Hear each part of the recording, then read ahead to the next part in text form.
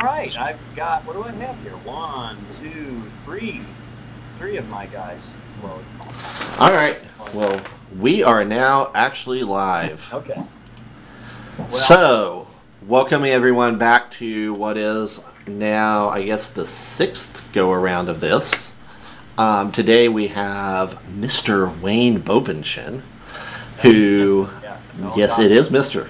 Okay. Um, who is the professor of percussion at Oklahoma State University, taught Mr. Jonathan Norman Weber and myself and Tom McGillen and several other people that are out there, half the people teaching in Texas at this point, I believe.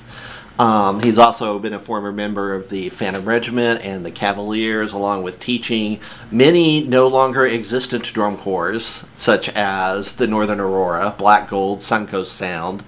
Did All I of miss those. any corps you folded? Well, they all owe me money. They all owe me money, no matter what. Awesome. On the plus side, I think I still have more than you do of folded cores. Because Freelancers. I freelancers, Black Gold, Delta Brigade, Oh, Northern Delta. Aurora. Yeah, okay. So I Northern still win. Aurora, you helped teach? Yes, the And then last year that they existed oh. with Well, John, John pretty much folded that core, right? probably. Okay. It was John's salary probably folded that core. So Anyway, anyway, so we are going to hand it over to Wayne for him to take everybody through today's chop session. So okay. Well, it's good to see you all here. In addition to all the things that Tracy, talked about, I've also I went to Michigan State University there from 1980 through 1987. Fall of '86, and helped teach the drumline in the early years. And then there was just a handful of years in between, and then John Weber took over, and everybody knows what that drum line's like now. Um, it's When I was thinking through what I wanted to talk about today, it was, being where I am in my, let's put it, speak the obvious, in my age. I have become much more of a teacher than a performer. However, I still love to just pick up the pad. I mean, it's a great stress reliever.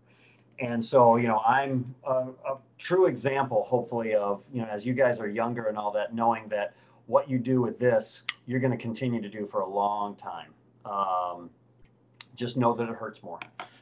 I'm also, because I look at myself as a teacher more than a performer, what I'm going to do today, and hopefully there's a lot of music education people, percussion music education people out there. I'm going to go through things as I would teaching a class on how to approach, yes, playing, but also approach teaching your drum line. Um, we're going to do some exercises. The OSU people that are here, they have them all. They've already had to do them for their audition um, to get in. But we've been doing the same set of exercises for a long time now. I think the very first exercise, both John and Tracy played, and that started in Black Gold in like 1990 or 91. So we're gonna go through, what I feel is important to do, and then the other thing too, for those of you to remember, um, especially those of you who march drum corps, when you get into the teaching of a drum line, you have to deal with, and no offense to all the band directors watching, but you have to deal with the band directors and their version of what a warm up should be. Because I've been around a long time, and this whole exercise program that we're going to talk about today was developed because we would get to a site, for like a bowl game or something like that. By the time we got the truck unloaded, they wanted to be out on the field in 7 minutes. So what I've, designed is what I've, termed the 9 minute warm up, where you can go from eights to some long, whatever, if you play Martian Mambo or some long exercise within 9 minutes. and feel like you're pretty much ready to go, very warmed up. Might not work so much in Michigan where it can be 30 degrees, but I'll let them deal with that. It's never 30 degrees here. Um, and well, no, I take that back, unless we're playing OU and it's like 5 degrees, but that's another story. So, first of all, I'll talk about my basic approach to technique and what I've taught for years and years and years. And really, I know a lot of variations to this, but obviously the very first thing you start with is going to be eights, some version of eights, and we'll get into, like I said, the exercises that I use in just a second. But in dealing with that, I am always talking to my students about, because they come from different backgrounds. Those of you who are going to be teaching high school kids, they come from no background, and so you have to start from scratch. But I pretty much use the technique of 1/3 finger, 1/3 wrist, and 1/3 arm, which for us old people, there was a time, and it was developed by my best friend, fortunately, Brad, where there was you didn't use any arm whatsoever. If you remember, if you've ever watched old Cavaliers from the 90s, everything was like that. All right. There was no arm used at all. And, we've just learned through the years to get smarter that you've got to let that arm bounce. Okay. So basically, when you're talking to kids, you're talking about like using a basketball. If you were to bounce a basketball, you don't bounce it like this, you don't bounce it like this, and you don't bounce it like this. You use everything. So for everybody that's here today, let's just start with some eights and just think consciously about how much finger you're using, how much wrist, and how much arm. Okay, here we go. 1, 2, 8 on a hand.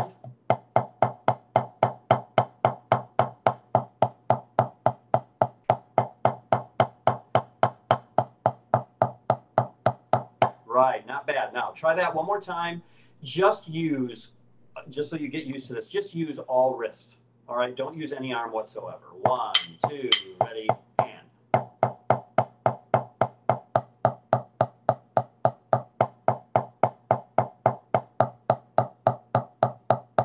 Okay, cool. True, and I can tell you that you would be cut from the Cavaliers in 1990 because you're still letting that arm rise.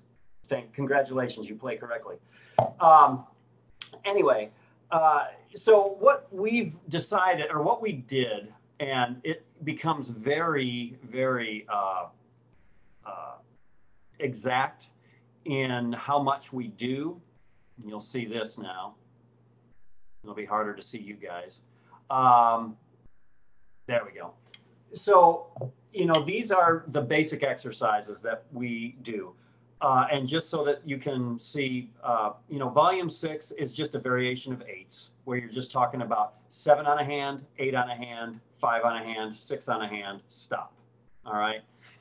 And so what we'll do is we'll run through this one real quick just so you see what it's like. And then I'm going to talk about, how exactly we approach it so that you're seeing, okay, well, when I develop my own program, you want to cut out all the fat. You don't want to do anything. It's like, well, we've already done some paradiddle stuff, but here's another paradiddle exercise that is really cool. You're kind of wasting your time. You really, the point is to warm up, and get the hands warm. So this one is just 7s, 8s, 5s, and 6. Let's do that. 1, 2, 1, 2, ready, and.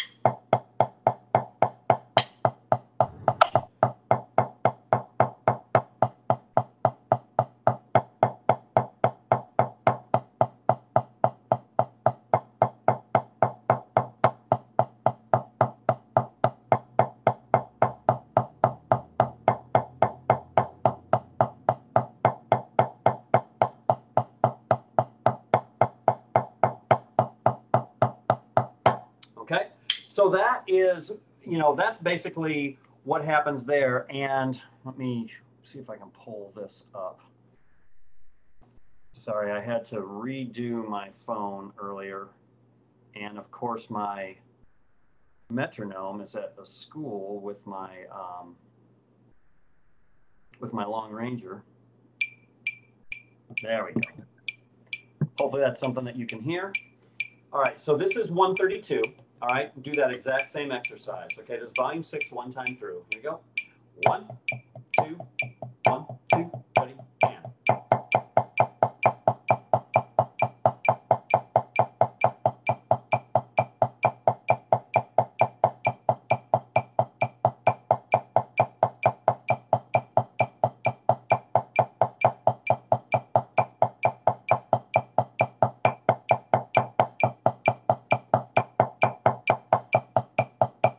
Good. Now, one brief, aside, for all of the people that, when you're having to deal with, your high school drum line or whatever, you're always hearing, well, the drums are too loud. The drums are too loud. Please don't teach your kids to play like this, because that's the volume that can, that is acceptable for the high school band. I've always, tried to tell people and use this in the future that breath, support equals stick height. So whenever you're talking with your band director, you have to speak their language. And that is, well, we're going to warm up playing like this, because if we warm up playing like this, that's the equivalent of a brass player going doo and using no air whatsoever, but it's a softer volume. Okay. So keep it up, keep the heights up all the time, and warm up no different, if it's a high school band, if it's a college drum line, if it is, a drum corps, they all should warm up the same. Okay, so what we'll do with that is we'll start at 132, and then we will bump it up, and I do everything in 12 clicks to 144. All right, and we'll do that one time through. Here we go. Same thing. 1, 2, 1, 2, ready, and.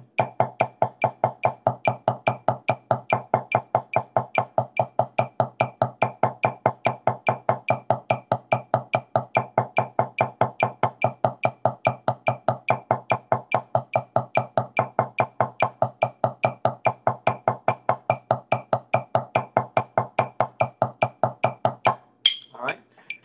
So we'll do that one. We'll do 132 a couple times through. We'll do 144 one time through.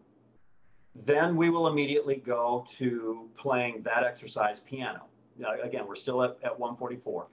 What's the we can't really do, I know, a question answer in this format, but the whole purpose for then doing it piano, and I would ask you, and you guys can mouth it, but that is you're practicing your inner beats. All right. Because the thing we're going to do after that is going to be a 2-height variation, which you can see, right here, with variation 1. Okay. So after we do that through 3 times, then we immediately go to doing it 1 time through a piano. Okay. Try to keep your technique exactly the same. All right. You are going to use a little bit more finger control, a little bit more wrist, so you're not doing that arm, but pretty much it's the same. So now do volume 6 at piano. Here we go. 1, 2, 1, 2.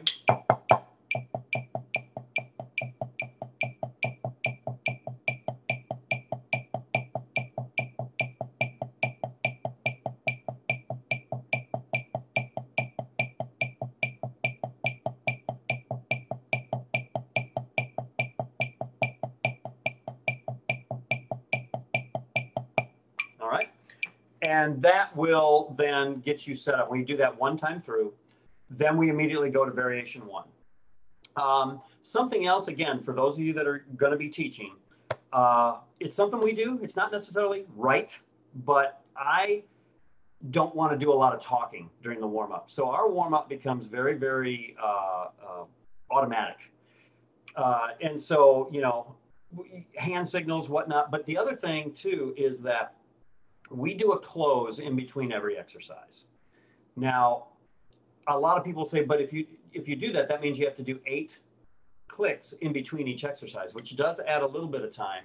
But what it allows me is to change whatever we need to change. And the only person that has to know whether we're going on is the guy tapping or the girl tapping. Okay. So we'll get done with an exercise. Everybody closes. If we're going on, the section leader is going to keep the tap off going. All right. And it'll be an 8-count tap off. And then come out on 7 and start up again. But that way, if I ever want to do a cutoff, or I want to go to, or if I want to go faster or anything like that, the only person that has to know that is the person tapping. Everybody else is just listening, and that's the way it's supposed to be anyway. So, okay, so we did volume 6 through one time piano. Now we're going to do variation 1. Now this one is maybe a little bit harder. You know, you may have been looking at it already, but variation 1 is again doing the 7, 8, 5, 6, and this accent pattern was developed, so I can give credit where credit's due, is Tom McGillen. Many of you may know of that person, who's done an awful lot of work with Yamaha and a lot of front ensembles and everything, and former student that really helped develop you know, our drumline when he was a graduate student here. Anyway, so this one you can probably read through it pretty good. We're going to keep it, well, we'll do it once slow, and then we'll go to the tempo that we were at. But basically, if you just look at it as 4, 3, 2, 2, 3, it's probably going to be a lot easier for reading. Okay, so let's do this one about this tempo right now. 1, 2, variation 1. 1, 2, ready, and.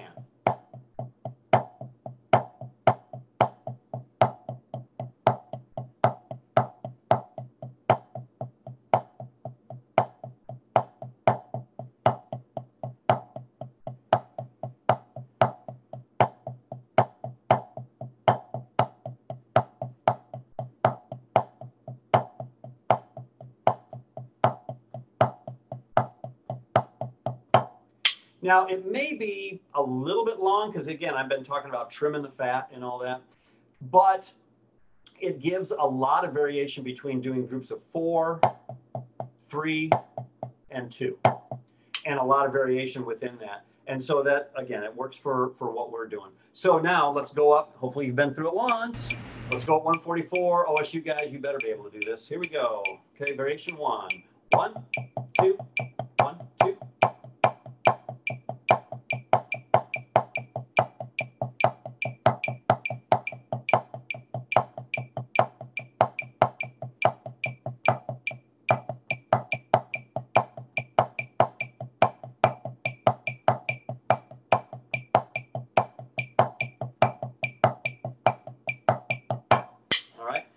We will do that a couple of times. We may, if this is later in the season, we may bump that up then to 156, but usually we don't. We usually just keep it right there. All right, and we'll do it a couple times through. The reason for that is because bass drums have a unison pattern and a split pattern. So we'll either do it 2 or 3 times. If they drop a couple of notes during that, then we'll bring it back up. Tracy, is there something? Yeah, so we've got a question from Seth Gray Okay. on one of the Facebook feeds. He says, on the downstrokes or controlled strokes, how do you personally teach them to students on accent tap exercises without introducing tension or playing through the head? And how do you apply your concept of stick heights and stroke types to front ensemble and timpani? Oh my So kind of a double-edged sword there. I'm going to tell you that we could go on for the rest of the time probably talking about that. Because, you know, and it is a great question, because of the fact that, and I hate to oversimplify, but, you know, and a lot of people, hopefully anyway, would agree with me. There's a lot of things that go into drumming, but you have to be able to do this, and you have to be able to do this. You know, the first 2 exercises you're taught in beginning percussion is usually 8 on a hand and then bucks. All right. Now, how do I approach that?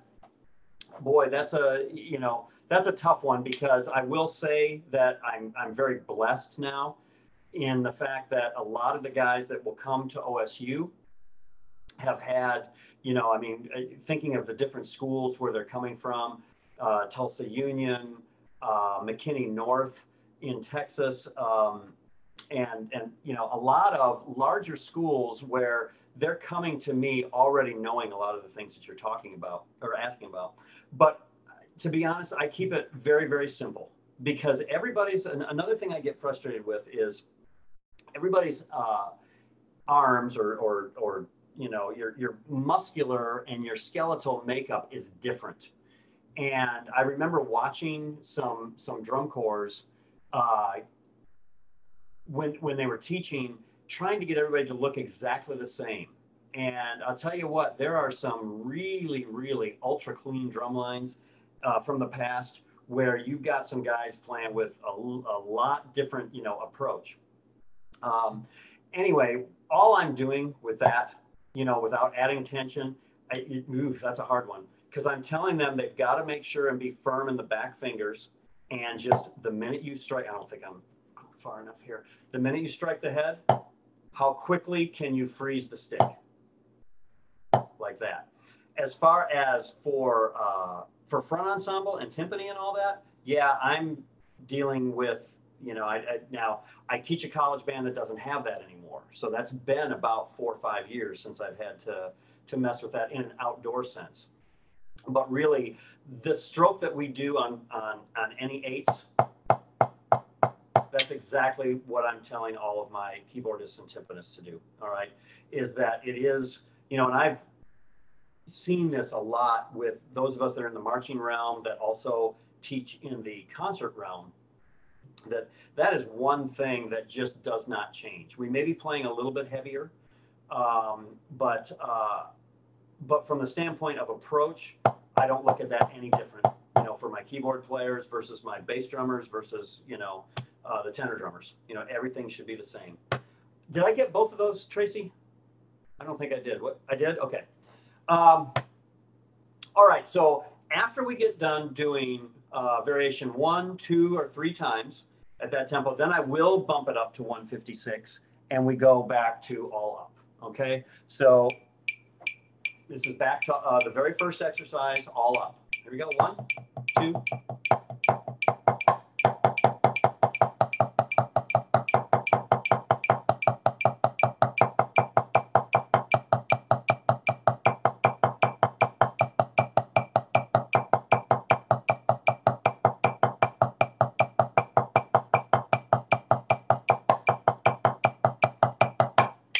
And depending on how much time we have, we may do that only twice. We may go faster if we do have more time, lower the heights and everything. But then the very last thing we do when we get done with that is we go to the exact same exercise, and the section leader picks a tempo, and we just slow it down to nothing so that it's like this. And then we overplay to stretch out the muscles. So let's do it one time through, very slow, but very high, and stretch it out. 1, 2, ready, and.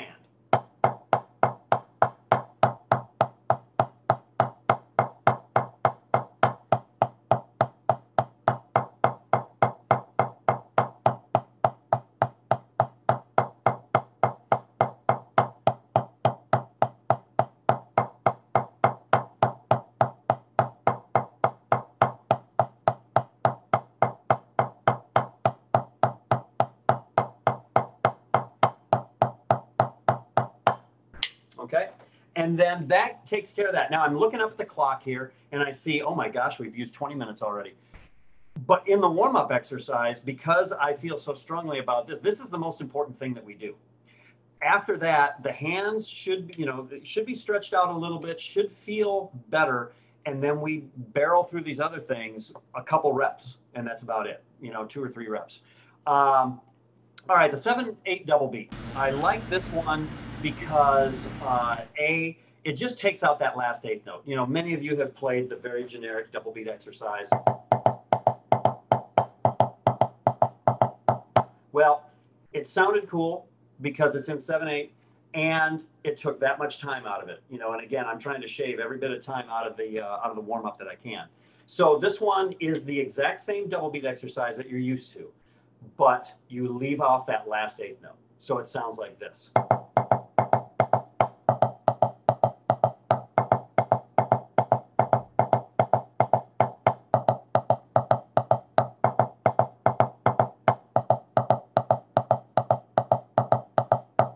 And then we get into the threes and all that stuff. And it's, we do mark time to it. And so that helps with the coordination as well, because you're obviously marking time and then doing the double beat on the upbeat when you get to that. So let's run through this one kind of slow. We do this one at 132. We'll do it slow first, and then we'll do it up to tempo. All right, here we go. 1, 2.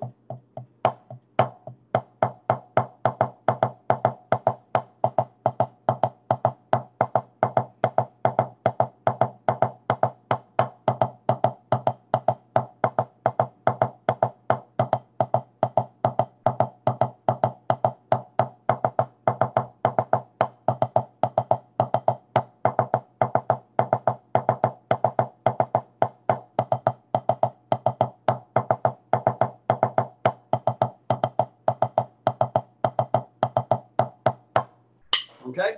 And that takes care of double beat, because what we've done now is we've done, you know, single notes with one hand.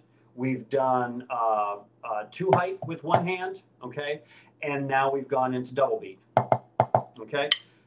Combine that, and we'll do that about 3 times through. Oh, I wanted to do one other thing with that. Hey, wait, Yeah, but real quick, something related to this. Seth Gray had a follow up to his original question. He said, "So my assumption is you teach only 2 strokes up and down, not the full down tap up." well, let's put it this way. I'm not. If I ask a kid how to breathe, it's hard to answer that question. So yeah, I do keep it simple. You're right. This stroke right here, I'm not talking about it much, because they have to be able to get the stick up there again. So if they play the downstroke correctly, they play the or the low note correctly, they have to get it up. Yes, if I have a student that's having a real hard time with that, yeah, we will start talking about, if that's what the question is referring to. Yeah, I think it was. I think it was just because you obviously do all those things are in there. All of them are inherent in it. But I think it's the whole, like you said, you don't want to bog them down in Right. too much information. And it's a little bit, and I think you'll find this, or I've found this. I'll just put it that way, with younger teachers versus older teachers. And I know Dawson and I have had conversations about this. Younger teachers say a lot of things. And there's nothing wrong with that. You've got all this information. You want your kids to understand it. But you younger teachers who just were students yourself, remember, we know this as older teachers, that you're only retaining about 60% of what we tell you. They're doing the same thing when you start talking, So keep it simple, the whole KISS, keep it simple, stupid. I've always, tried to adhere to that, so that, yeah, we will talk about that if a student really needs it. And I'm really glad that Brad just joined on after I started talking about his technique that he taught the Cavaliers long ago. So if you're wondering who I just trashed, he's now here. Hey, how you doing? Okay, I did not trash you, sir. Okay, so we with the double beat. All right, we will do that at. I better slow that down. We will do that at 132, and like I said, we're very meticulous about keeping these things the same. We're not changing things up. Now, this might be something that only works for a college drum line, but I don't think so. I think if you're doing a high school band and you warm up exactly the same way every time, make sure that it's doing something for the show that you're doing. Like when we get into triplet rolls, we do triplet rolls at 160. We don't do them at 132. We don't do them at 180, except for fun sometimes. We do them at 160 because every time we get a fast tune, and we get the chart to write it, it's quarter note equals 156, quarter note equals 163. Well, what the band directors don't know, sorry, Doug, if you're ever watching this, is that I put it on 160 every single time. And because that's what we're used to playing. And we're so used to it now that when we actually try to play something at 156, we're falling forward. We've got that ingrained, and it saves us a lot of time when we're teaching tunes for the marching band, because, OSU, kind of like Michigan State, not like UNA guys, we're doing 5 shows a year. And sometimes we're throwing a show together in, I don't know, 6 rehearsals, and so that it gets to be tough after a while, because we want to play challenging stuff.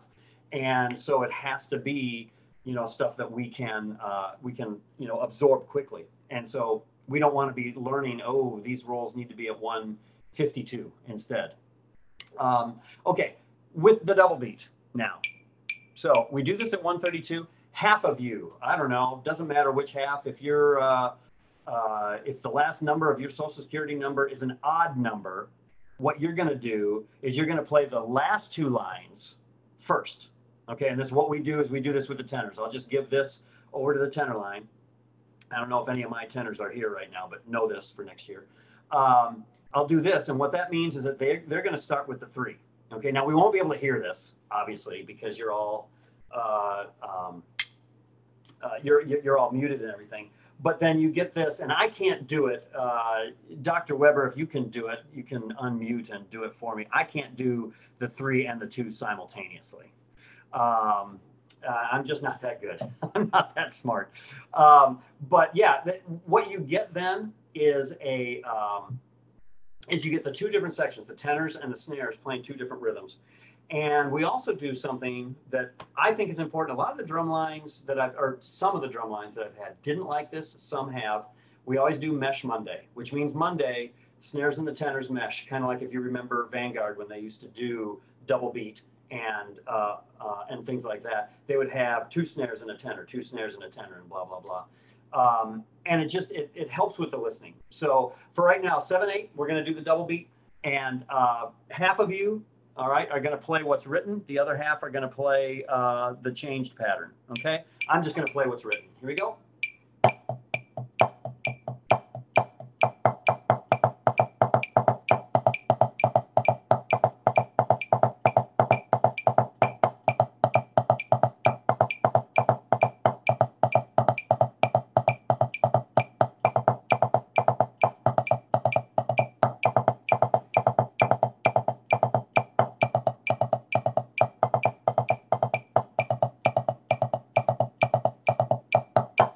All right.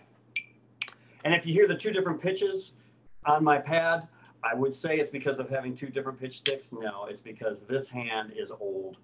That's why. So I'm not getting the same sound. Go ahead. So another question from Ryan Carlson.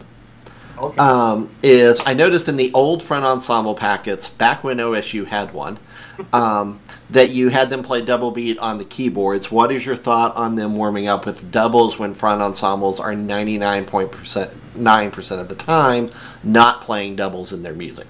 Yeah, I would. I mean, if we had a front ensemble, I would probably change that because that's old school. It was really, the reason I had it in there. Because they would play da dun da dun da dun da dun dun da dun da dun da dun da dun dun and go through a progression and a harmonic progression. And the reason is because there's so many students there in the front ensemble that were music majors in their first year. They had a desire to play on the battery. They weren't quite ready for it yet. Putting them in the front ensemble gave them 7 hours a week of playing on an instrument that they just haven't played that much on. And so, educationally, it was extremely sound. But then B, that, for that particular question, that did get them a little bit of technique in that, even though, you're not getting the bounce on a set of vibes and things like that. But anymore, if I had that come in, because, I've had a lot of really good keyboard players that just, since we don't have the keyboards anymore, we'll end up playing a different instrument, either bass drum, and a lot of times just they'll be in the cymbal line. But if I had strong keyboard players, we would probably do some sort of 16th bass exercise, cross scales or something like that. Would work. So yeah, I know we've used like green scales type things and stuff like that, and that same situation. Okay, yeah, that's exactly right, and that's probably what I would do.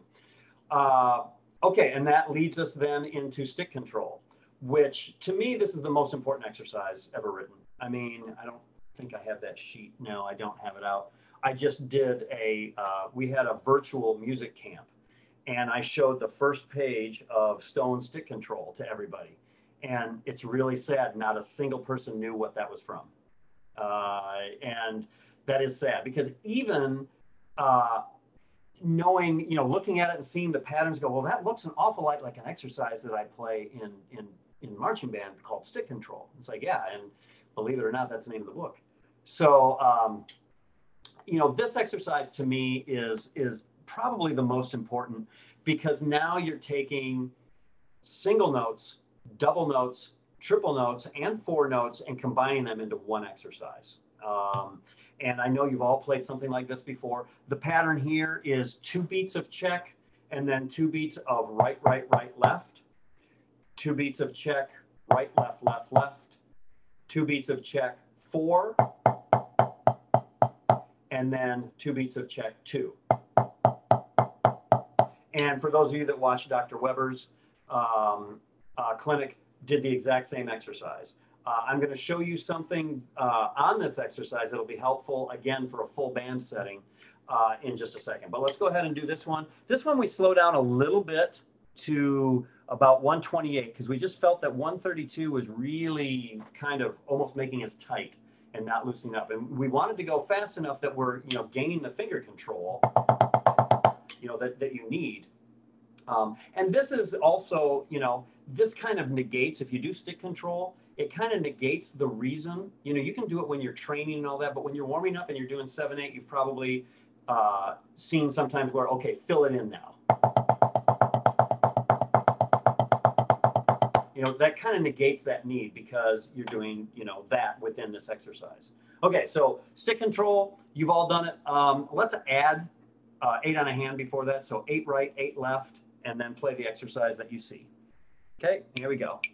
Oh, well, I know you've probably already done this. You have that backbeat rhythm in the second line, and then you do the exact same pattern, but no check anymore. All right, but like I said, I think most of you have done this. All right, here we go. Remember, 2 bars of 8s. 1, 2, 1, 2, ready, and.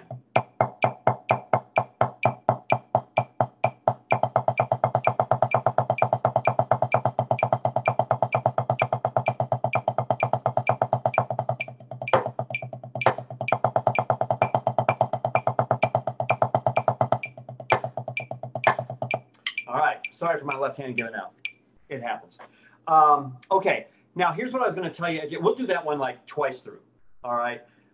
What I was going to tell you is if you do the 8s at the beginning, and then after that last bar, what we've done, and I need to notate this, I just haven't. As you can tell, we've been doing these exercises for a while because it says 2013 at the top.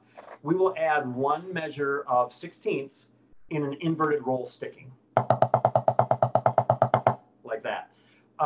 It helps your open rolls with the control. The whole reason that was designed is that if you play that exercise with the 8s in front and the added bar at the end, if you've ever had to do a box 8 to the right or box 8 to the left in marching band basics, that exercise fits that perfectly.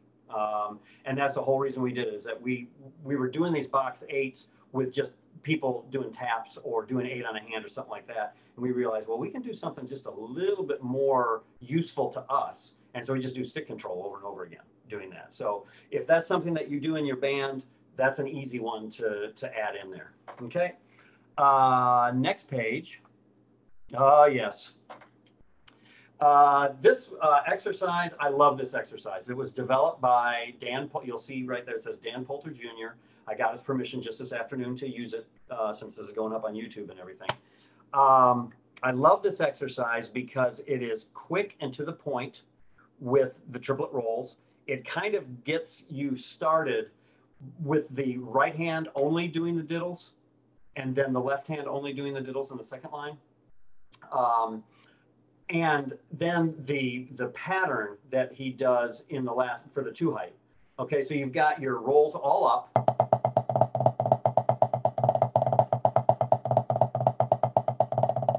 And so on. And then you get to the 2 height in the last 2 lines, and you have what I just love the pattern that he wrote. I also, it's just talk about, small world, drumming world. And sorry, this is probably only interesting to me, but I'm going to tell you anyway. Dan Poulter Jr., he marched in the Bluecoats. He was, I believe he tapped at Michigan State for a year, in maybe 2010 or something like that. His dad was my section leader when I was a freshman at Michigan State. And so I just, to meet him and to see how good he was and everything was just amazing to me because his dad was the first person that I, became acquainted with at MSU when I was just young and dumb.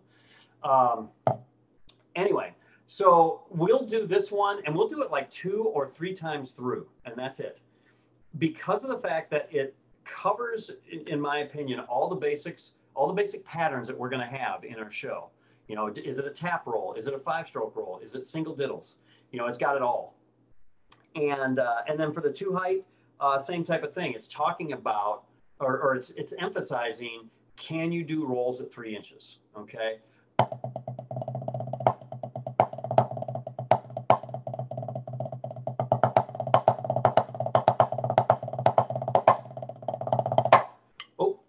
almost two more. The thing about this in my teaching is that I used to do three different heights, which got really confusing because when you got to rolls and all that stuff, taps were at 3 inches or 2 inches, rolls were at 6, and your accents were up. And oh, that was a mess. And thank goodness now, and I think most people have kind of subscribed to this, is just when you do 2 height, the rolls are down at the same level as your taps. And so that's the way we do this. This one's a little bit harder to read. You can probably do the first 3 lines. So let's do that. Ooh, not at 180. You can tell I took a beta blocker so that I could, speak slowly. It's not working.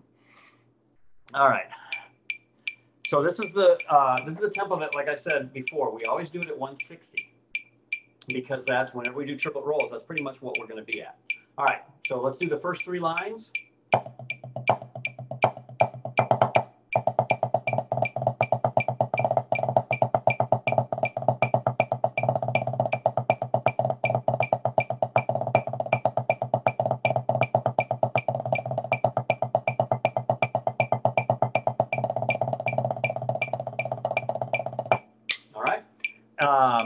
Again, it's pretty basic. You've probably played a million different variations of triplet rolls. Here's yet another one.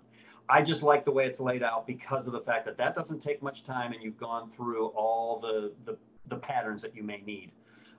Then we get to the 2 height. I'll let you know that the confusing part is that 4th bar. What is it? Measure 16.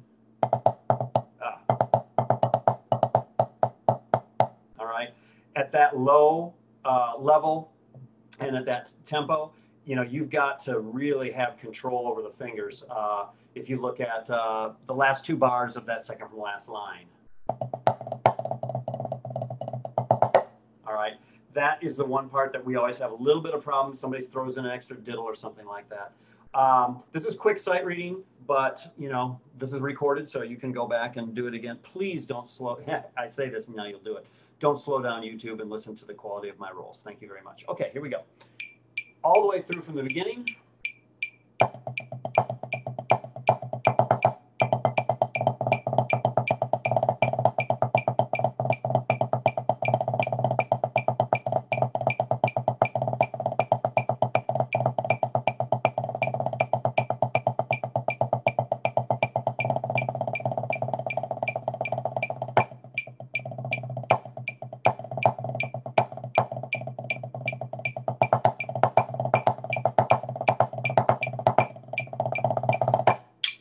And I can also tell you from years of experience, and I don't know if John Weber would agree with this or not, the last line always slows down. All right, the members have got to practice that with the Met, and I may have overdone it because of the fact that I know that it always slows down, to keep that moving. Tracy, anything right now? Okay. Like I said, we'll do that about 3 times through, and that will take care of our and that'll take care of all of our triplet rolls. Then we move into CVAC. Again, if we had, if everybody had their audio on, I would ask what that is. I'll look at Brad right now since I can see you. Do you have any idea what that word means?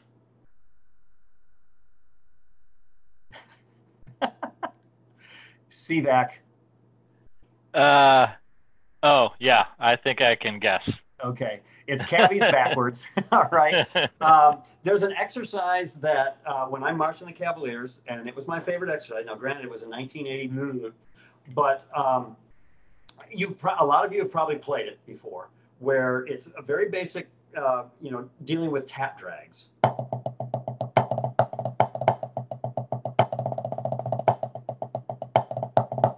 Okay, and so on and so forth.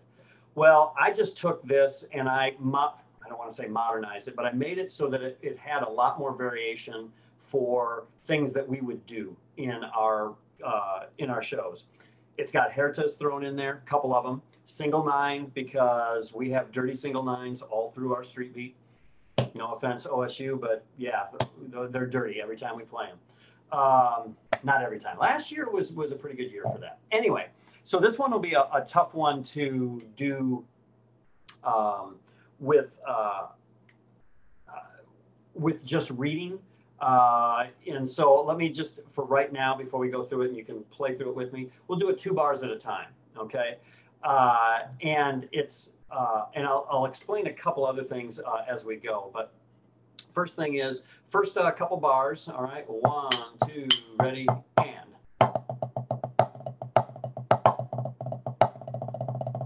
Okay, so you got a lot of left accents in that first measure. And the whole purpose of that, because I really was a little bit maybe too, I got too much into the thought of all of this. That was because I had trouble with students slurring their rolls, which, you know, and my best friend Brad and I will remember this all too well. You do tap rolls, and that first left diddle is basically a triplet. You know, there's no gap or anything. Well, there's a lot of that happens with the right hand. And this one, if you're not careful, you know, it can come out completely slurred. So it forces the students to make sure and feel that, you know, as truly like that. All right, and then you've got measure 3 and measure 4. All right, a more normal tap pattern or tap drag. Okay, tap drag and then 2 hertas. And then some 6-stroke rolls, which again, we will talk about gapping the rolls so you don't get this. Okay, you've got to make sure and put a gap between the accent and the diddle. Okay, then I like to write a lot of accented diddles, which is probably a sin, but that's what's in measure 5 and measure 6 then. Okay, because I write those patterns a lot.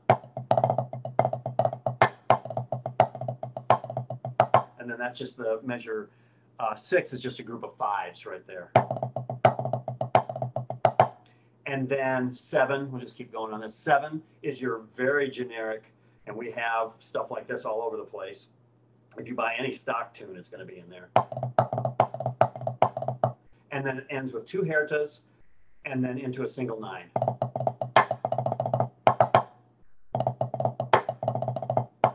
And that's because in our series, we have a couple of single 9s in there, and we just in the warm-up, you know, process, we want to make sure we're doing that. We'll do this one only twice through, all right? And it's always at 120. And the reason it's always at 120 is because our series is at 120. We don't want to vary from that. Oops. Whoa, wow. There we go.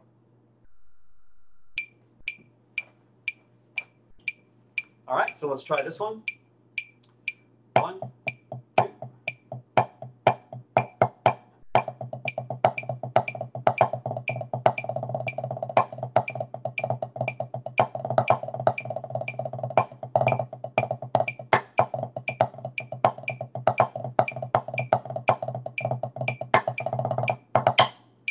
All right, and like I said, we'll do that one a couple of times through, and and that gets us our duple bass rolls. Why do we start with the triple bass rolls? I don't know. I won't, you know, try to make something up. It's just the way that we've always done it. We'll you know, dive into the triple bass rolls, probably because we used to do them a little bit slower. But now, like I said, we barrel at 160, do it 2 or 3 times through. We do CVAC 2 or 3 times through, usually just 2, and that's it. SCV3s we don't do anymore. It's an exercise you're probably familiar with. Porgy and Bess, I left this here mostly because I didn't have time to erase it.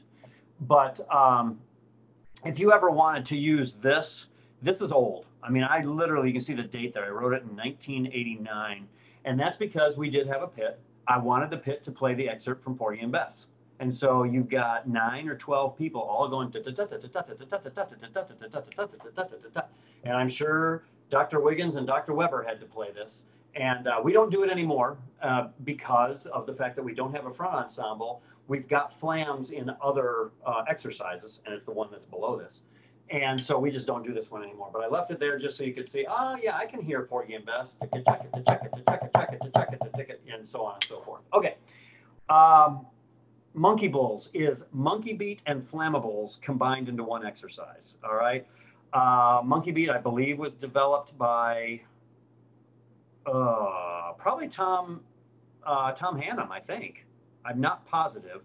And then Flammables, also known as Flambeau, I think was a Marty Hurley thing. I don't know if there was somebody before that, but both of these are old exercises that we just, there's a purpose for them. It goes through all the patterns of flams that you would need.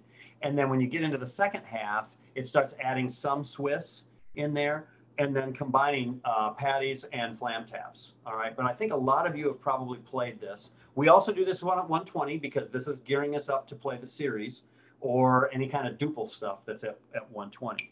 All right. Another thing we do with this, check the time. Okay.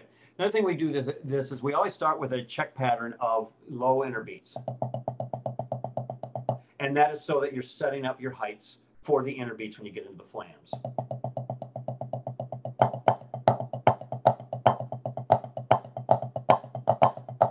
Okay. This one's a fun one to play. We do this a lot in the stands because the tenor part and the bass part that exists has,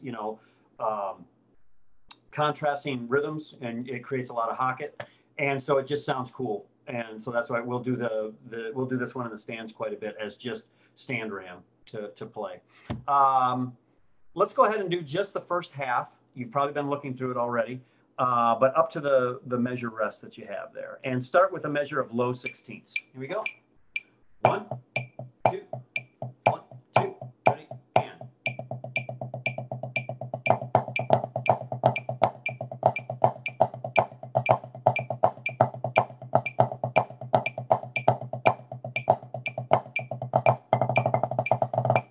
Okay, and then I don't know if it was during Tracy's era or not, but I don't do egg beaters. I used to write them. If you don't know what egg beaters are, that's a 3-2-3-2 pattern. All right. Lots of Cavaliers lines played that. I'm sure Brad has taught that more times than he wants to remember. That was literally the snare break at Freelancers when I marched. Is that right? Yes. Yeah. And so I needed things to be mathematically correct. And so it's, I don't know who called it Wayne beaters, but it's not. But that's around here. That's what they always call them because it's like, well, they're not egg beaters, so they must be Wayne beaters.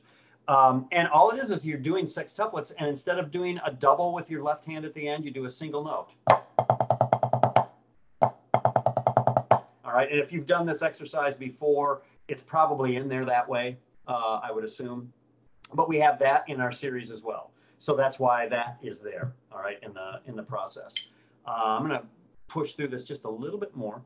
And then when we get to the second half, this is where you get to Flammables, or if you grew up in the South in Louisiana, it was called Flambeau, Beauxexux. I can't do that Cajun stuff. But again, one that we do quite a bit because it does add in the Swiss.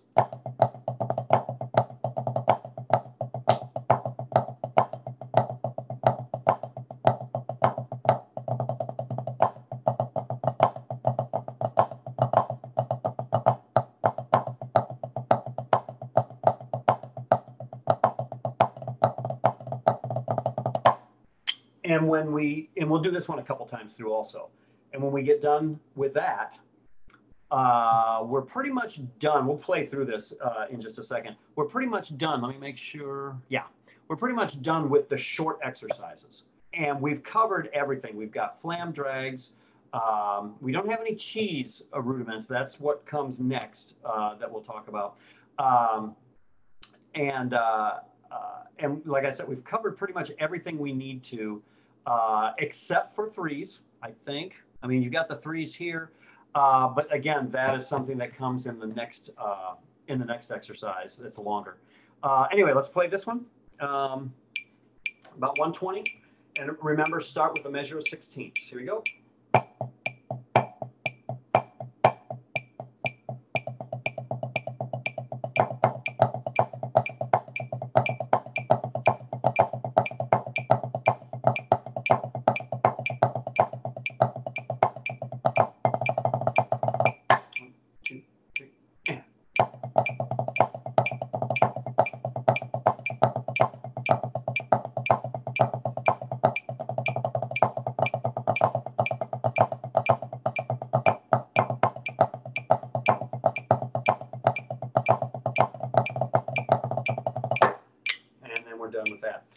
Okay, so to review very quickly, and then there's probably maybe some questions, I don't know. We'll do volume 6 all up 3 times, twice at 132, once at 144. Then volume 6 all down 1 time through piano. Then we're still at 144. Then we do variation 1. We'll do that a couple of times through usually at 144. If we're feeling like we need to work on quicker tempos, we may bump it up to 156, but usually 2 times through at 144. Then 156, we'll take it all up and do it a couple of times, and then do it once through with very, very slow. Okay, double beat 3 times through, with the third time the tenor switching to starting with the 3s instead of the 2s. Stick control 2 times through at 128. Double beat was at 132. Come on. Diddles, all right, triplet rolls, we will do usually 3 times through to make sure that we're warmed up there, all at 160. CVAC, usually twice through at 120. We don't do that one. And then monkey bowls we'll do twice through at 120. When that's done, we could go and be with the winds, and we've taken up about 5-6 minutes, and that's it. And we usually feel pretty good. We're not tight. Some people may have to come in and just do a little bit of this before we get started. But for the most part, and now that I have band director chops, yeah, I don't want to be playing for 20 minutes to get warmed up. So boom, I go through this quite a bit. Then we start to do, and I know that a lot of college drum lines have the show off warm-ups. All right. And what we have, and it's just called the Big Four.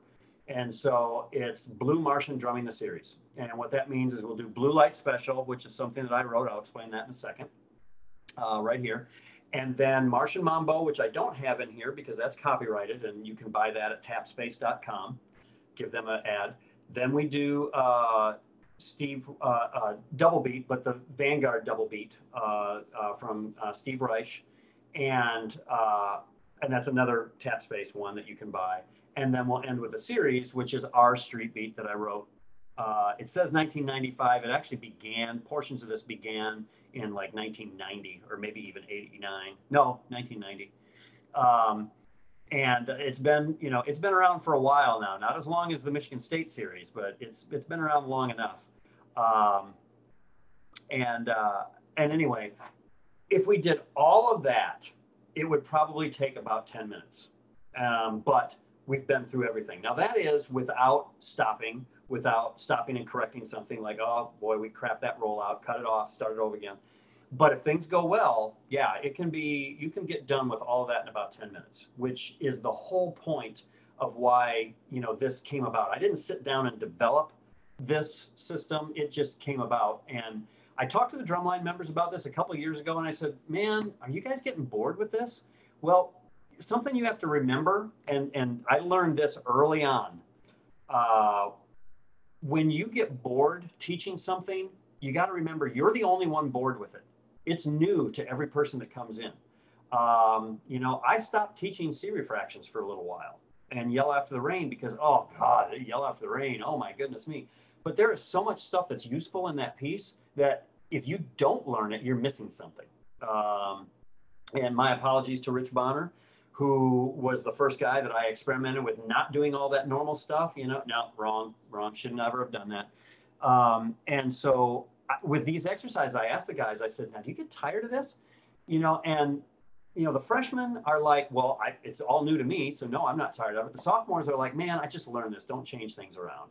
The juniors are like, well, we can finally play it well, so please don't change it. And the seniors are like, I'm too tired to learn something new. So we just go through, and yeah, it's been the same ever since. The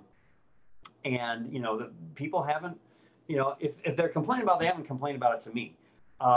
If I do make any big changes, it would be this year, which I'm probably not gonna, because of the fact that we have a very large freshman class. I graduated so many people last year. I mean, that's a good thing, I know, but we graduated so many people that, we had 4 returning snares and 4 returning bass drums, and that's it.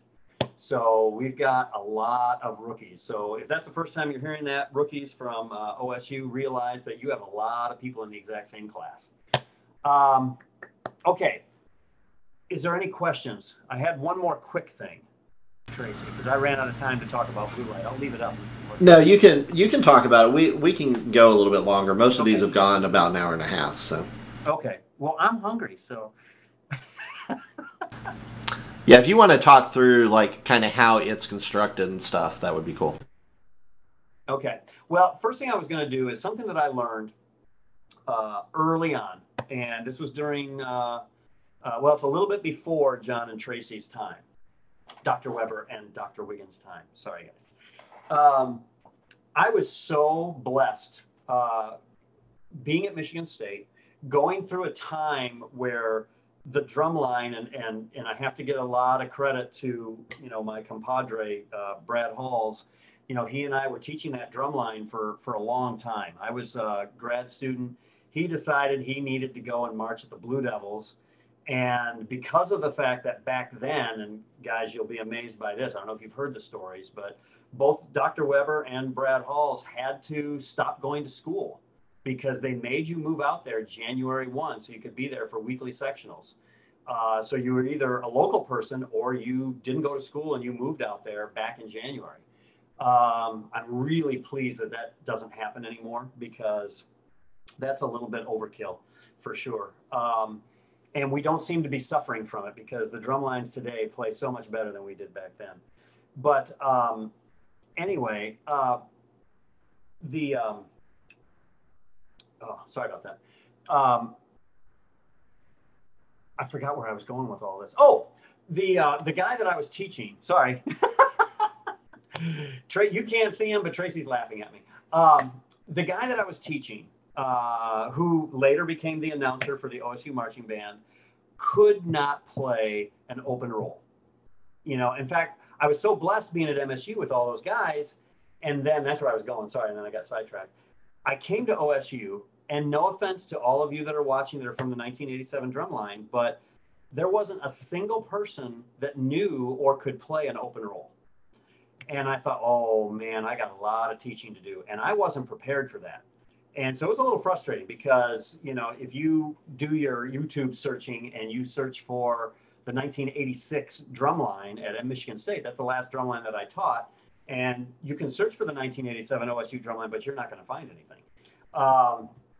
And it's because they didn't have an instructor. I was the first instructor that they had. So I learned the hard way about this guy can't do an open roll. And you've probably had students that do this, where you're playing along and say, okay, well, play your basic hug-a-dig-a-burr or chicken in a roll, whatever you want to call it. And the roll quality comes out like this. Okay, well, slow it down and stroke it out more. And that's the sound that comes out. You're going to have a lot of people that do that because this is not a natural motion that people are born with. You've got to teach them how to do that. So I'm like, okay, well, I got to figure out a way to teach this. And so we'll play a little bit here just so you can see what to go through. And like I said, for educational purposes, this is for the students that just can't do an open roll. So right now we're just going to do 8 on a hand. Okay, so pick up the sticks again. 8 on a hand, we're going to go pretty quick. 1, 2, and 1, 2, ready, and.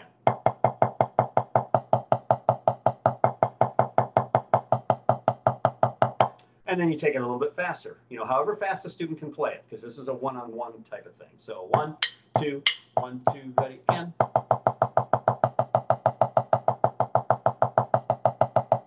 Now that particular student isn't going to be able to go that fast. You guys all pretty much can.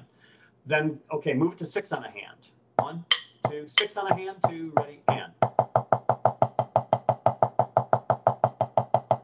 And again, 1, 2, 1, 2, ready, and. 4 on a hand. 1, 2, 1, 2, ready, and. 1, 2, 1, 2, ready, and. 3 on a hand. 1, 2, 1, 2, ready, and. 1, 2, 1, 2, ready, and. 2 on a hand. 1, 2, 1, 2, ready, and. At that point, and you should see, I have done this so many times, and it's a joy every single time it happens.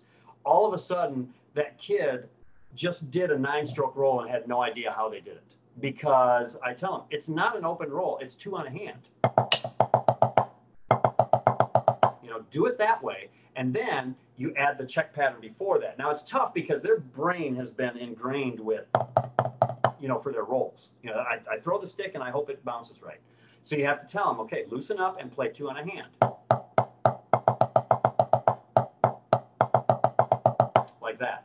And that has been a godsend for me to discover that. And it wouldn't have happened because, like I said, I was so spoiled working with, it was great, but it was kind of almost, unfair. The experience that I got at Michigan State, we didn't have an instructor. So Brad and I were in the line and teaching. Well, here's a guy from Phantom Regiment. Here's a guy from Blue Devils. These two marched in Star of Indiana. This guy was in the Bridgemen for a while. And, you look at that, we did, I don't know if the photo still exists, but we did a photo one time where everybody brought their drum corps jackets in. And it was just amazing to look at because it was well over half the drum line, I think, that had that. Well, and that was great. Well, then I got down and I actually had to do some real teaching. Again, I apologize to the 87 drum line, but they taught me an awful lot about, okay, what do I have to do to make it so that you understand what I'm trying to teach you? Dr. Wiggins? Yeah, I seem to remember there being a story about it being so dire that you actually tried to pay them to be able to play a role. Absolutely, yeah. It was one of those, we were doing like a Western show. Imagine that at OSU, doing a Western show. And so they had this company front and they're pushing forward, and, just a slow roll that we all pretty much take for granted now. And of course it was like, and I said, I will pay you, $5 each if you just play that roll clean. I will go ahead and admit this, for the world to hear.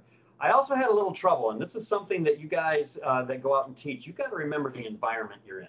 So I'm teaching drum corps. I marched drum corps for 2 years. I taught it for, 9 or something. And I got to OSU, and, they didn't know what I was trying to get across to them. So I was 3 years removed from marching with Phantom Regiment. I was obviously 1, months removed from being at Michigan State. And, all of a sudden, and again, apologies to the Tenderline of that year, they're coming forward during this company front, and they're just looking all over the place. And, we rehearsed in the morning, and I've got my Long Ranger and everything, and they cut off, and I go, don't worry, I won't do it. I go, quads, what in the F are you guys looking at? And it just echoes around all of Stillwater, and I'm in the middle of the Bible Belt. And that's the head band director, Bill Ballinger, he just turned off his mic and he says, oh my God. So yeah, you got to remember where you are. If you're teaching a high school line, you're working with people that have been teaching for a while, your band directors. I don't know, Dr. Wiggins, if there's a lot of schools around your area where your guys get to go and teach, while they're in school.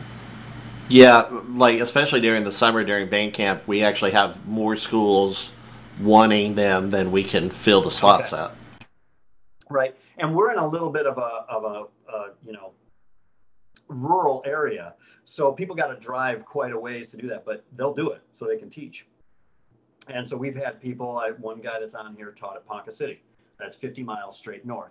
We've had a lot of people. Tracy, did you ever teach at Enid? Were you one of the many Enid people? No, that was John. That was John. Well, and John Robinson. And then after you guys, we had a whole bunch of people, Josh White, people that went off and taught over in Enid. And so there's been people there forever. Dr. Weber, did you have something to add? Tom. And Tom did? Yeah, Tom McGillen did as well. Anyway, we've had so many people go out and teach. Well, you got to remember, if you've marched drum corps before, you're not teaching a drum corps. You're teaching a high school drum line. And if you've been involved with your college drum line, you got to remember these kids are 14, not 21. Your language has to change. Your demeanor has to change. You can't, oh gosh, it's just, luckily it hasn't been very many of my students if any at all. But I do remember there was a guy that was teaching at a school in the area, and he would, show up at a morning rehearsal still with, some of the evening activities on his breath. You can't do that. You only get one chance especially in this day and age, you only get one chance to make your mark, and it only takes one mistake to remove yourself completely from that entire life. If you make a mistake big enough. So, do remember when you go out and teach, you are a representative of your school, but more so, you're just a representative of yourself. And you can't look at, I'm going to be the cool guy that stands out in front of the drum line. Not anymore. Those days are past. Okay. Dr. Wiggins, any other questions or anything you want to throw in? We don't have any more questions right now. Did you want to talk kind of through how you put blue light together? Okay. Thank you. You're keeping me on task, aren't you? Because I said I was going to do that. You're good. Okay. So the beginning of this exercise, since I have it up here, is exercise. I think it was probably Madison Scouts. I really don't know where this was developed, but it's a slow, a 6/8 or 12/8 double beat exercise. And I'm sure a lot of you have played some kind of variation of this at some point in time. So, when you do the switch to the other hand, you're just doing an inverted paradiddle, a diddle para, or that's actually a rudiment. Come on, Wayne. What's it? Don't look it up, Dr. Wiggins. Oh, shoot. It's the one that we never do. Yeah, well, it'll come later to me. But it is. I know on the chart, I can see it right there. Yeah, we don't do that one. I think it has a flam on it, maybe. Anyway, you start with the diddle on the switch over. And that switches you over to the left hand. Okay, so let's do from the beginning up to 15. Because that takes you through the generic exercise, beginning through 15. 1, 2, 1, 2, ready, and.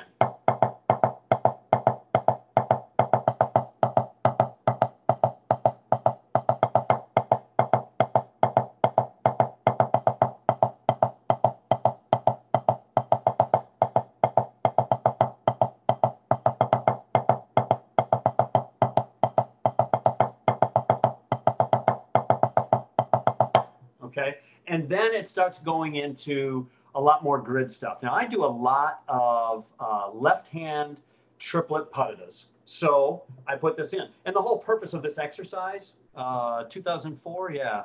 The whole purpose of this exercise was to do all of the licks that I write a lot, so that when I write a halftime show, oh yeah, that's okay. We do that in blue light, and it's so that it covers a lot of the things that Wayne does. So this one's very unique to OSU. How good it would really be for anybody else. It's only if you like the stuff that's in there. But then we do the left-hand patadas.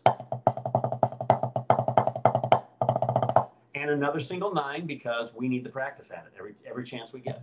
All right, so let's do 15 and 16. 1, 2, 1, 2, ready, and. And that takes care of that. Again, we can't do a question and answer, but I bet 90% of you would understand what 17 is.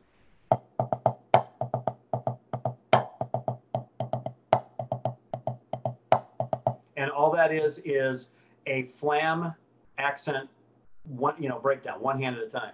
If you've ever done any flam rudiments and you have trouble with them, just figure out what each hand does. I think some of the other clinicians have done this already, but if you're doing regular flam taps and flam accents, sorry,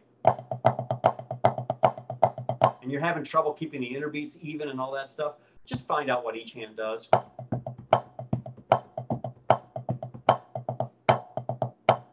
And so this is just a variation of that.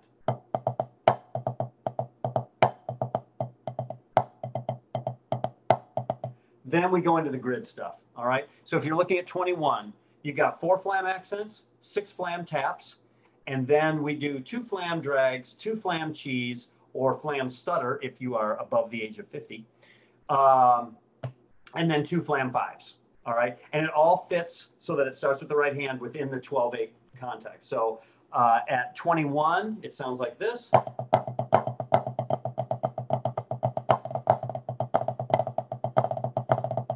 All right, so you got your 2 flam drags, 2 flam stutters, and then 2 flam fives. Sorry, I just went to old man again. 2 flam cheese. So let's play that.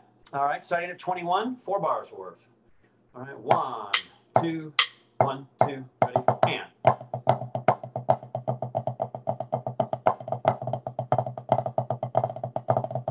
Okay, now this is where we do a lot of our hair toe work. When we get to measure 25. So you got 2 flam accents, 2 hair toes. And then, to do the left-hand accent, or I guess it's grandma's, I don't know if that's what it's called or not. But then we do, I've written this a lot. I mean, beginning with Stillwater High School back in like the 90s. Ooh, sorry about that. So that we're working your hair toes on those 2 bars. Let's play those 2. 1, 2, 1, 2, ready, and. Okay, then we go into inverts. All right, so we can do those 2 bars. 1, 2, ready, and. After that, diminuendo triplets, and then this is a written out Excel roll that Wayne has written so many times, it's gross. So I figured, okay, we're just going to put this in the exercise. Okay, sorry for that.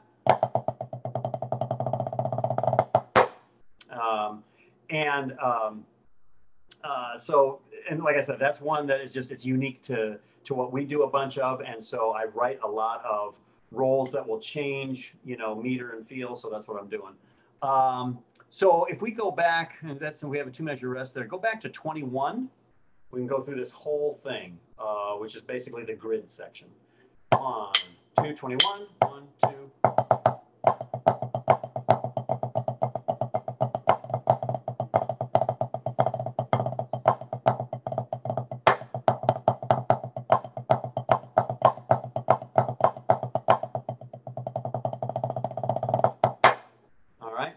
Then a 2 measure rest, which is a tenor break. And then a couple of things. I tended to write this pattern with doing inverted roll sticking. Okay, so I just did 2 paradiddle diddles and then into that sticking. And we're back into the triplets again. So 2 paradiddle diddles and then dun, dun, dun, dun, like that. Okay, do that. 1, 2, 1, 2, ready, and. And now a bunch of chichotas and single hand patties right here. Oh, sorry. All right, so you're doing chichotas with singles, and then single hand patties with 2 flams, and then a couple with 3 flams.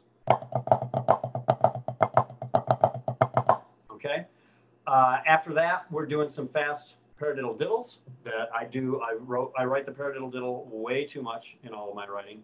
It is my, Tracy's smiling because he played more of those than he wants to remember. But yeah, if we start at 35, this is what you're going to hear.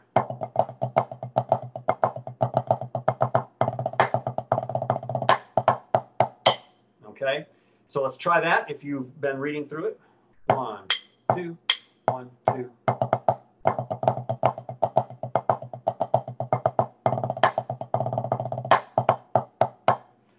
And the ending.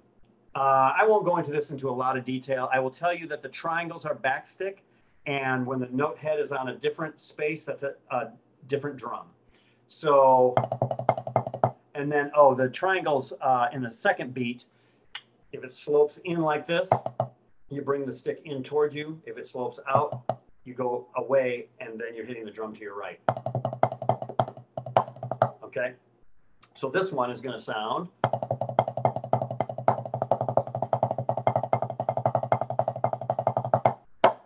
And that's the way it ends. Now I'm going to change this ending because through the years, this has remained dirty, which means it is a written error because it's just too many, over and over again. So I'm going to put a little break in there, and we're going to do something a little different. And for the real quick for the OSU guys that are watching, what I'm thinking is it's going to sound like this.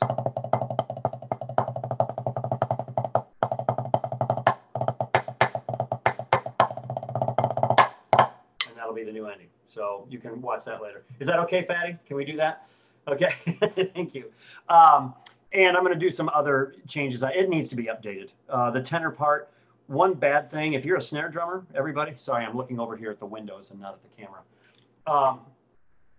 If you're a snare drummer, the thing that you're going to be most frustrated with is writing tenor parts that make any sense whatsoever.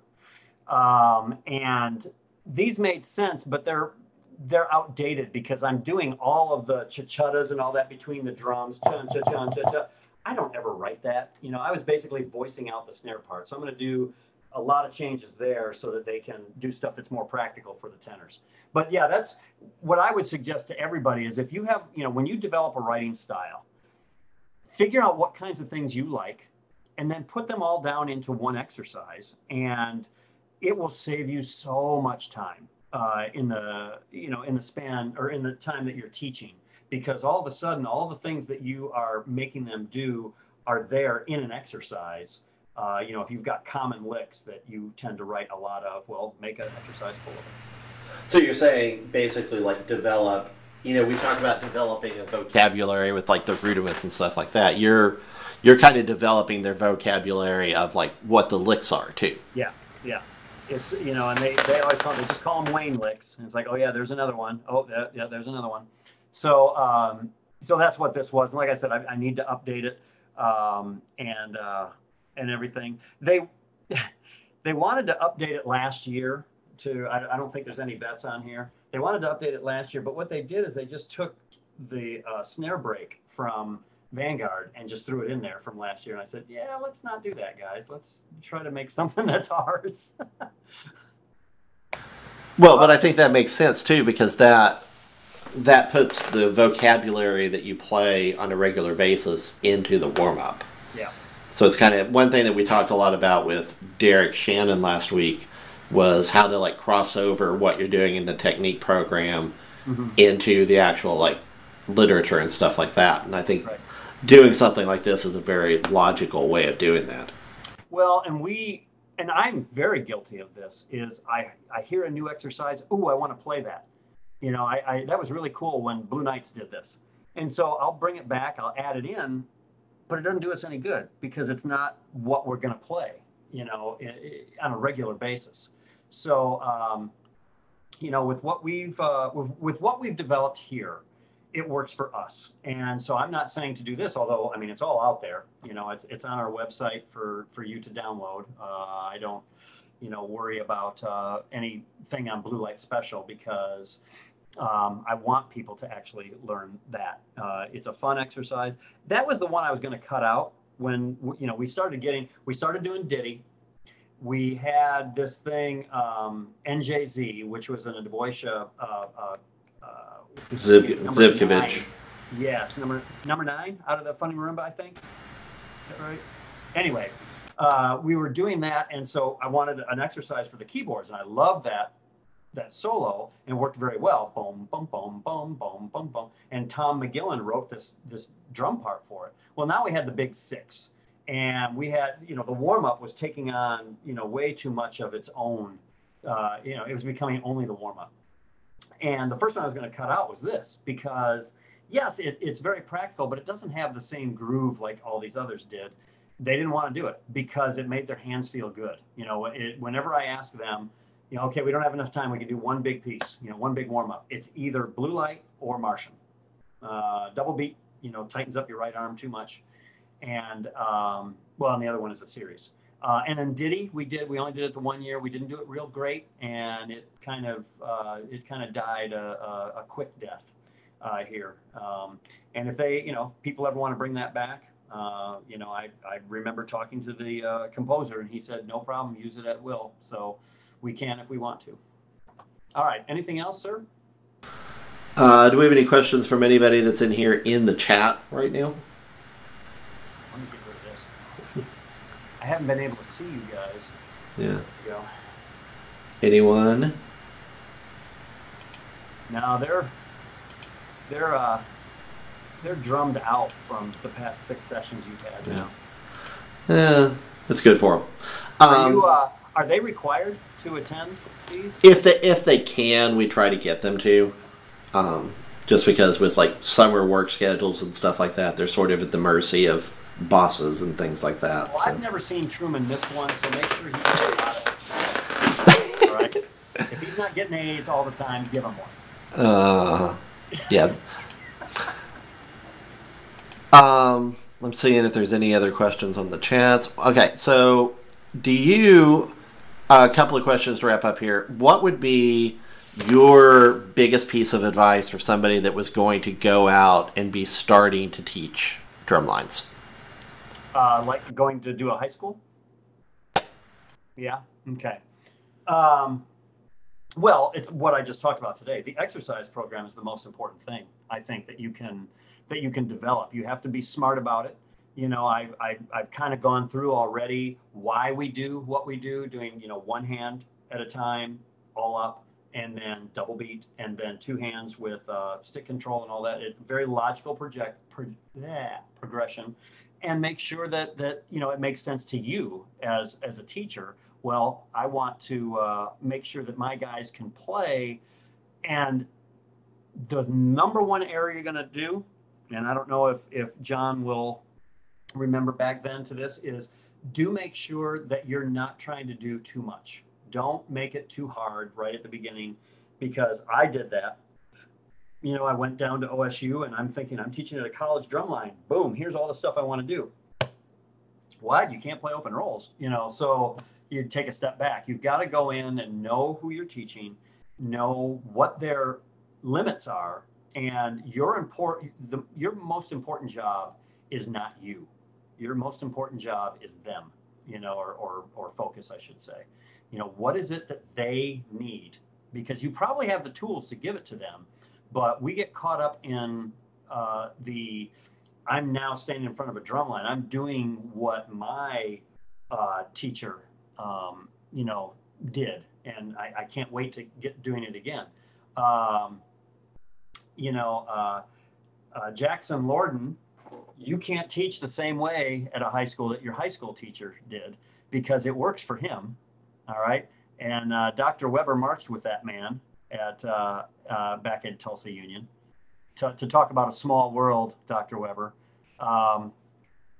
his Donald is his high school drum teacher, and Donald is very good at what he does, but Donald definitely has a way with you guys that might not work in every situation. as he smiles. Okay. And I've made the mistake. I mean, I have opened my mouth up so many times, and the wrong stuff has come out way too many times than I want to remember. And one that still haunts me, and I can do this in public now, is to apologize to Dr. Weber when the first time you got me out to work with the college drum line, and I made some comments about a drum corps that I was really frustrated with, but 3 or 4 people from that drum line were in that drum corps. And it was very unprofessional. And you just got to remember that what you're doing is to help them, not to make you feel better. It has nothing to, in fact, it has nothing to do with you at all. It's all about them, whatever you're doing. Yeah, I think that's definitely one of the biggest things that I brought on to my own teaching and stuff like that, is the whole it's about the kids. Mm-hmm. It's not about, it's not about me. It's not about my ego. It's not about trying to show off what I can do. It's putting them in the best situation that they can be in. Right. And, I will do this to embarrass Dr. Weber one more time. Yeah. Well, what I'll say is that Dr. Weber is one of the most humble human beings on the planet. And he doesn't have to talk about his drumline and how good they are, because all you have to do is watch Michigan State and go, oh, dear God, that's a college drumline. And he's had Tom McGillen, I remember, texted me when you guys, I'm pointing at you like everybody can see who I'm pointing at. When Michigan State was playing at PAS one time, and because they were playing at BOA at the same time, and I think it was maybe the percussion instructor at Blue Devils or somebody came up and said, that's the best college drumline I've ever seen in my life. Somebody came up and said that. John didn't have to go and talk about it at all. All right. It just happened. You don't have to go out and sometimes I teach this to a fault about not being a self-promoter, because in this day and age, I think that might be a mistake. That's me being old. But you let the teaching and let the results of your drumline do the talking, and you won't have to. You won't ever have to brag about your own line or anything like that, because they've done it for you. And I mean, that's happened with me a lot down here, being very lucky. We're kind of in the middle of absolutely nowhere, and I ask some of these guys, why is it that why is it that you were looking at OSU?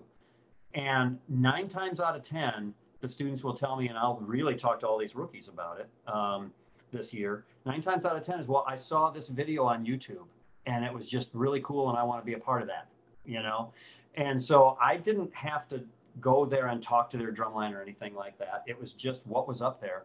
And I know that, another thing you want to be careful of is not putting too much stuff up, which I've been a little guilty of, is you don't need to put up the stuff that's average. Only put up the stuff that's good. All right, so anybody else in here? John, I thought you were trying to say something at some point. No, no, I'm good. I'm good. I think one thing that Wayne does really well, though, and when you're talking about beginning students, is motivating it and making it fun for everybody, and that comes down to making sure that the students come first, really. But I always thought Wayne did a good job, no matter the skill level, no matter the type of drum or anything. Wayne always made it very fun and very great to be at rehearsal and everything, as well as performances. So I think that's something else, just in terms of when you start teaching, is just do what you can to make sure that people are motivated and are really enjoying what they're doing. And then if they love what they do, then it'll pretty much take care of itself. Well, and yeah, looking at both, Dr. Wiggins, Dr. Weber, Mr. McGillen, and then some of the younger guys that are starting to make a name for themselves, Cole Williams, and they're all people that just really, really enjoyed what they were doing. And yeah, I don't ever look at it as me as much as it's the environment that has been created for everybody to enjoy. And it's not that I teach less, and I don't know if John would maybe relate to this. It's not that I feel like I'm teaching less, but because it has been established, all the older guys know what to do to transfer the information down to the younger guys, and it just kind of feeds itself. Well, I think that's something that we're all wanting to do, like in our studios and stuff too. Mm-hmm. Is get it to where like there's that institutional history. You're is the term from your peers as you are from your teacher, which I think is important. So to wrap up here, what is one tip or piece of advice that you would give to all of the students that are out there watching this? Well, I'll do 2 quick things because it's 2 different angles. It may seem dumb. It's for me to say this. When you go out and teach, watch your language. From the story that I told you, you never know when you're just talking and you're comfortable and all of a sudden something falls out of your mouth and it's like, I shouldn't have said that in front of 14-year-olds. Okay, so that's the thing. As a player, and I'm actually going to say something about keyboard playing when it comes to this.